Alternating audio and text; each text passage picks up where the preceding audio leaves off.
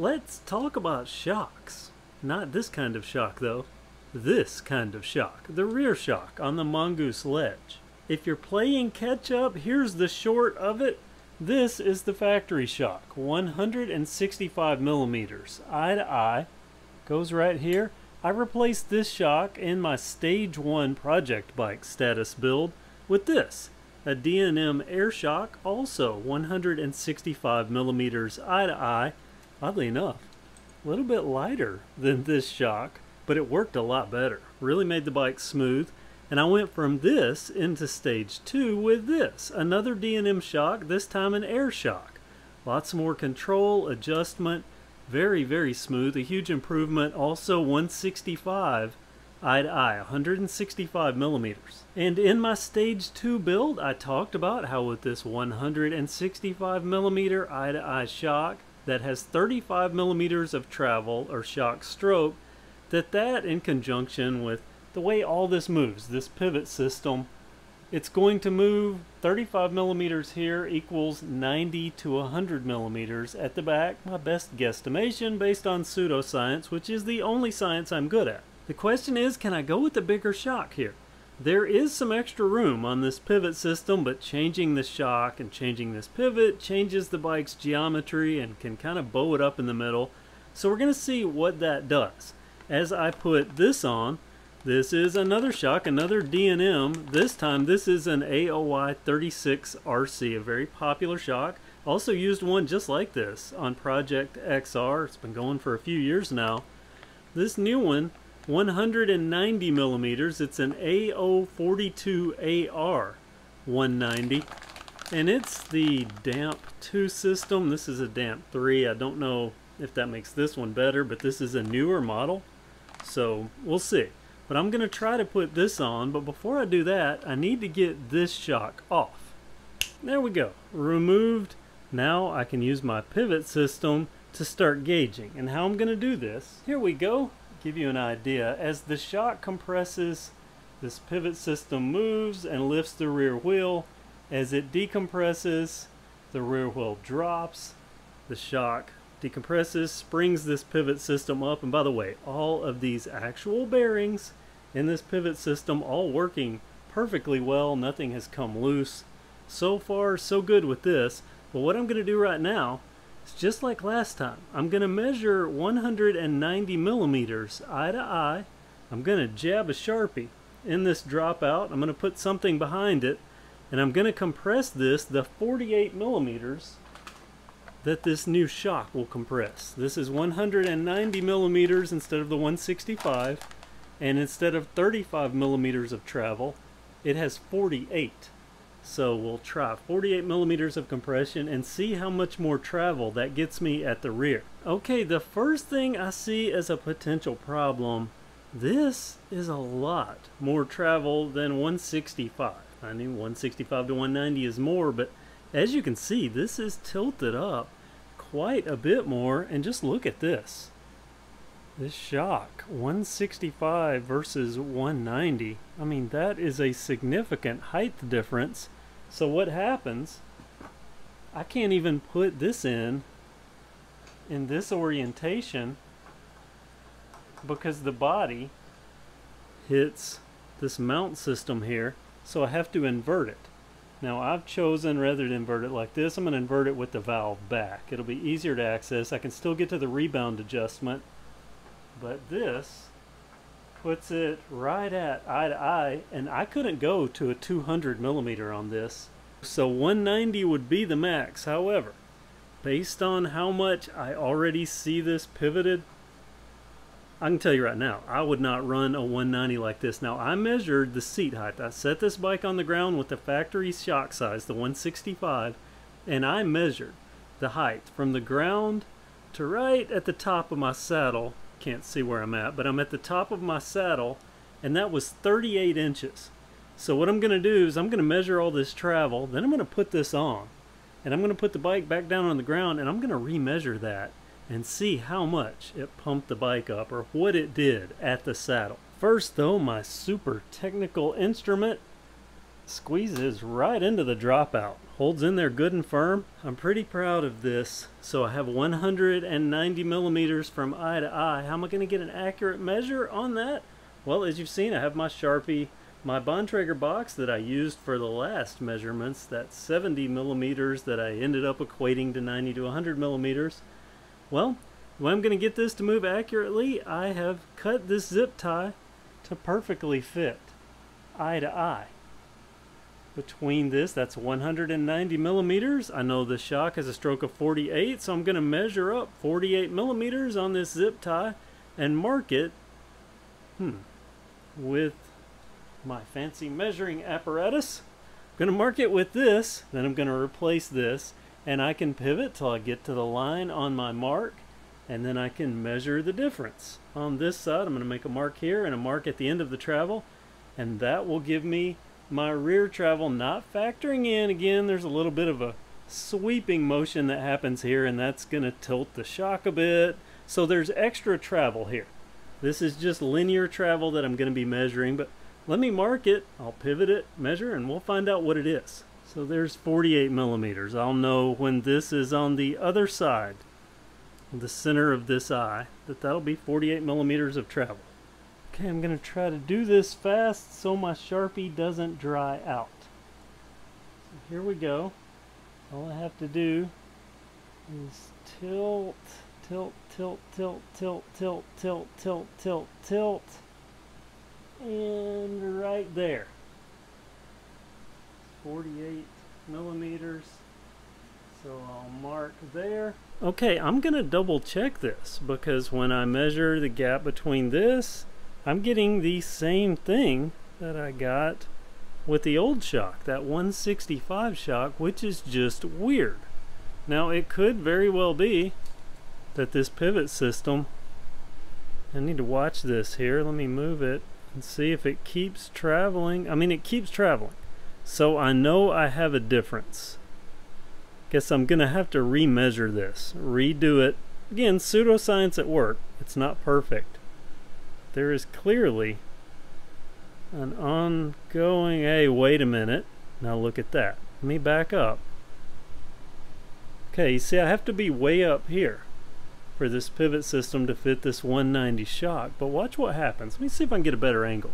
Okay, watch this. So I'm at the peak here. Actually, let me get it down to kind of the 165-ish range. So I've got 165 and I compress and this comes up, and then I compress back down and it settles. And it settles roughly to here. Watch what happens when I pivot up. So I'm just going to kind of leave my hand here. Look at that. It comes back up. At this point right here, right at the peak of that 190, it's tilting back up. So I'm losing travel with a 190 shock. It's going to give me nothing more than a 165. So that means, for all practical purposes, it's worthless to put a 190 shock on this. The 165 is going to do just as much rear travel because of the way this HorseLink pivot system works.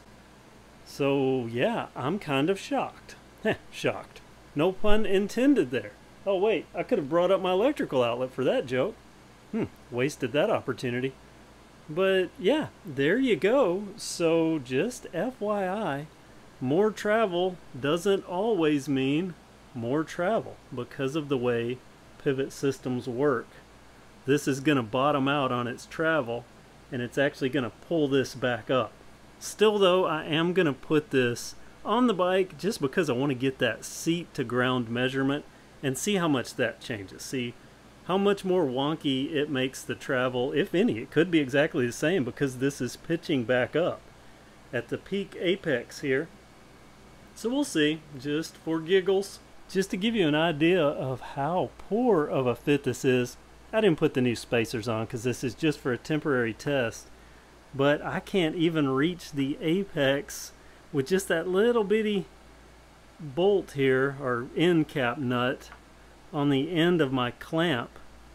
I mean, I'm right at it, but I've got to go that extra little bit. I can't even get that travel just because of that. So I'm actually going to have to take this off the stand just to get this pin on to see what the height is. I moved it back on the stand just a little bit, so it's kind of rocking in the stand, just barely held up here, but I was able to pivot this back enough to get this pin in, and I mean, it is just barely, I can't go any further back or the shock contacts this base. So 190, definitely a no-go on the ledge, on this ledge medium frame.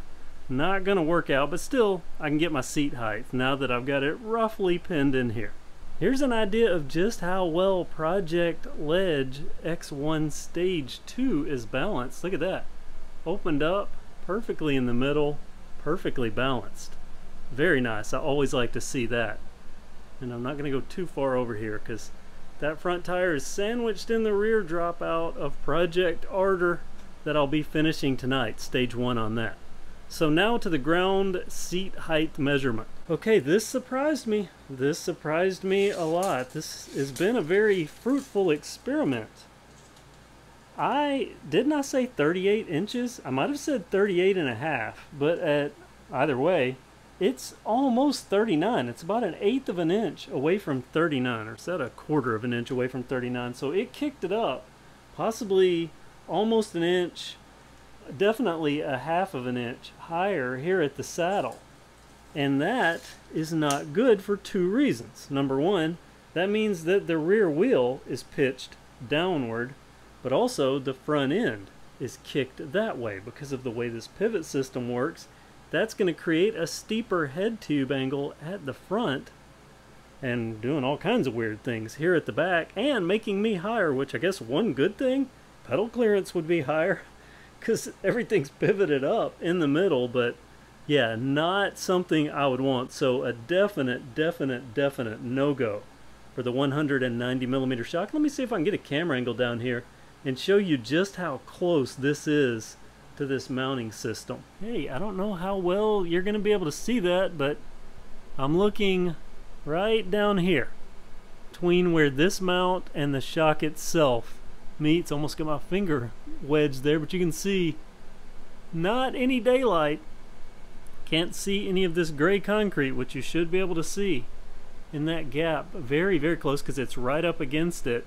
So that would mean this really can't pivot even to get its, well, it's right at its full extension, so technically it can, and because it sweeps forward when it moves, this could technically get all of its play, but as we already know, pitches up back here, so that makes that useless. So there you have it. You know, I don't make recommendations, but I will recommend that if you are going to change your shock, that you don't change it to a 190 in the rear. Stick with the 165 factory size, because this is a definite no-go as far as I'm concerned.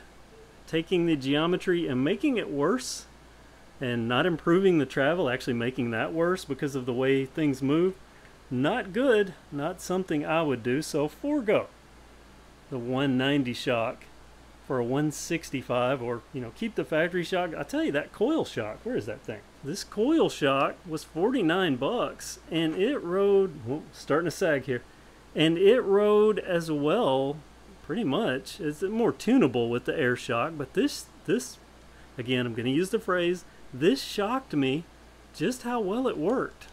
This D&M, what is that, a DV22AR, 49 bucks for this. I was more impressed with the ride difference that it made over stock with this per dollar. If you wanted to go with an air shock, yes, note this, that's what I did. But again, I'm not recommending anything. I don't ever recommend anyone do what I do. I just kind of like to show off the fun that I'm having with these bikes. But I do know that 190 is not a good choice. So now comment below. Let me know what you think about the pivot system here on the Mongoose Ledge.